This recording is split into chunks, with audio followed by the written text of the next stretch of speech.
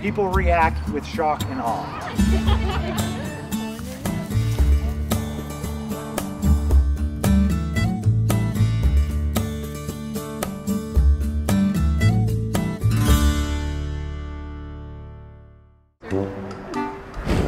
This is Daniel, a huge Holstein steer, who certainly stands out from the herd. We first noticed he was abnormally big when he was about 6 months and being bottle fed. And at the end of 6 months, he just wouldn't. He'd knock the bottle out of the hands and was just too big to handle. Holsteins are known to be large frame animals, and they're known for their size, but he is quite a bit taller than the average Holstein. Daniel is 6'4" at the withers, which is right here.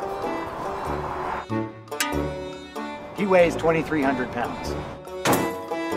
The average size cow or steer would be about 4.5 feet tall versus the 6'4" that Daniel is.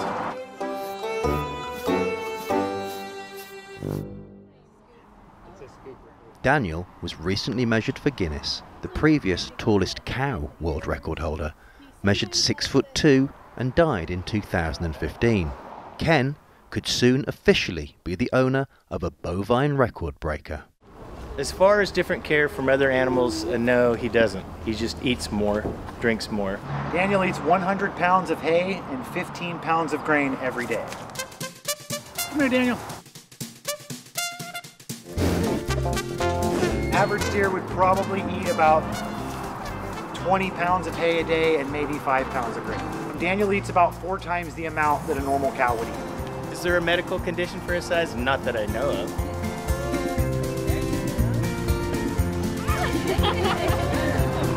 People react in a variety of different ways. Eyes the size of dinner plates, jaws hanging open. They just can't believe what they're seeing.